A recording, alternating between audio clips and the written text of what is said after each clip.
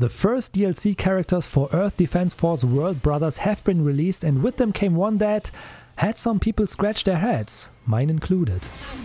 We got 3 girls from D3's Dream Club series of games, and then there's Mecha Yuki.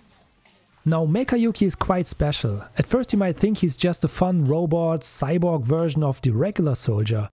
Die-hard EDF fans, however, might recognize the name Yuki, at least if you're used to the original Japanese versions. I was a bit intrigued myself, because the first 2 EDF games are among my favorites on the PS2. The second one in particular being one of the first games I ever made YouTube videos for. Wait a second. It can't be. It's been 10 years already?! Anyway, I played those games a lot and I don't remember there being any playable robot or cyborg characters. In fact, the first game only has one playable character, the soldier. So why is Mecha Yuki listed under the first game? I actually went back to dust off the old PS2 to find out if maybe there's a hidden cheat code or secret character or whatever, but no. What I did find out, however, was actually even more curious. You see, to make up for the lack of actual NPC characters that fight alongside the soldier, the developers recorded a lot of radio chatter to give the illusion that there is this huge battle going on. It's usually either someone from command informing you about the developments on the front lines, what city is being attacked, etc. But it's also oftentimes fellow soldiers describing what they see, what weird creature they encounter, and so on. It's very War of the Worlds-like and actually quite well made. Unfortunately, all of the voice acting was removed from the Western release due to budget constraints. There just was no money to translate and record all that dialogue for what was essentially a bargain bin budget title. So if you played a localized Monster Attack growing up, you sadly didn't have any voiceovers whatsoever.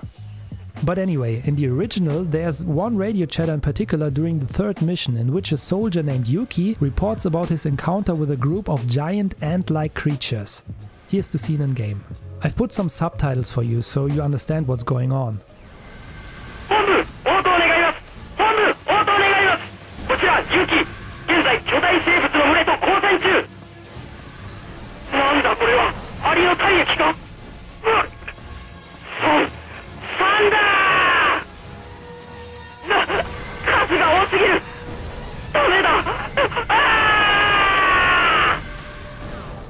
So it's kinda implied that poor Yuki-san got covered in acid and died shortly after.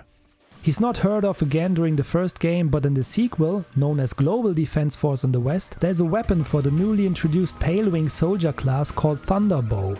And in its description it says that it was developed by a Dr. Yuki, Japan's leading scientist in the field of electronics. He helped develop several iterations, always improving on the technology, but after finishing his design for the Thunderbow 30, he disappeared without a trace.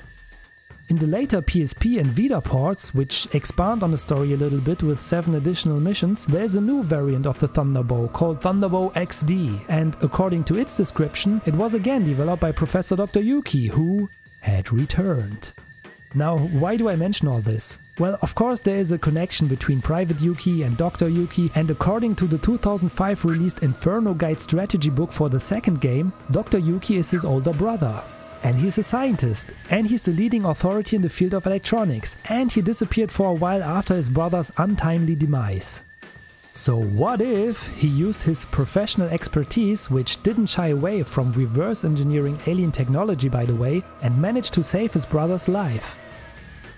We never found out what exactly happened between Earth Defense Force 2 and the additional 7 missions from the PSP port, and frankly I don't think the developers put that much thought into it either back then.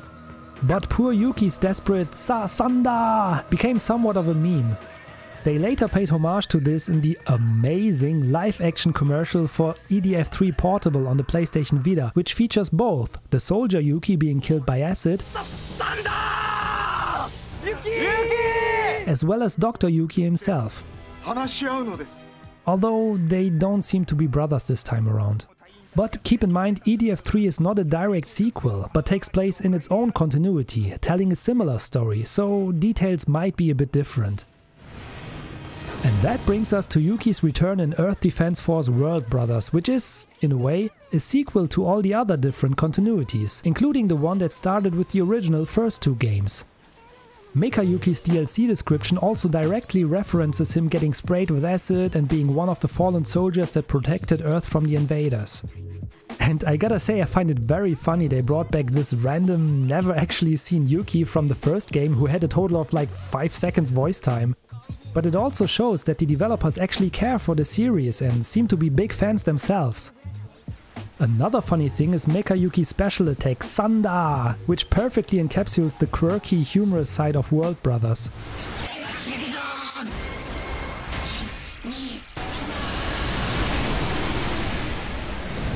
It is a huge lightning storm that would make Marvel's Thor jealous, and he announces it by shouting Ichi, Sandaaa, which is a play on words on numerous levels. First, there's the obvious reference to the original catchphrase Sandaaa, which, as we learned, means it's acid. But in Japanese it sounds exactly like the English word thunder, as in thunder and lightning, which is also pronounced Sandaaa in Japanese. Sandaaa.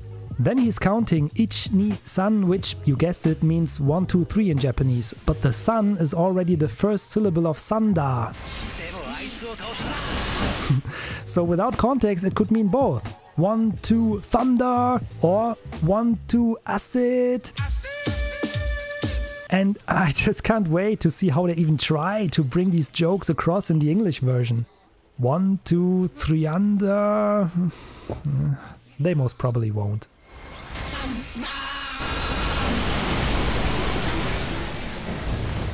Anyway, that's the weird origin of Mecha Yuki.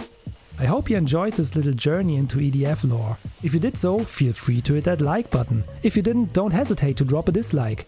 And as always, thanks for watching, enjoy gaming, and see you all next time.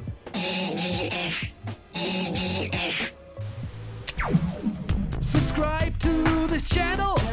It's an awesome and amazing channel. Subscribe to this channel.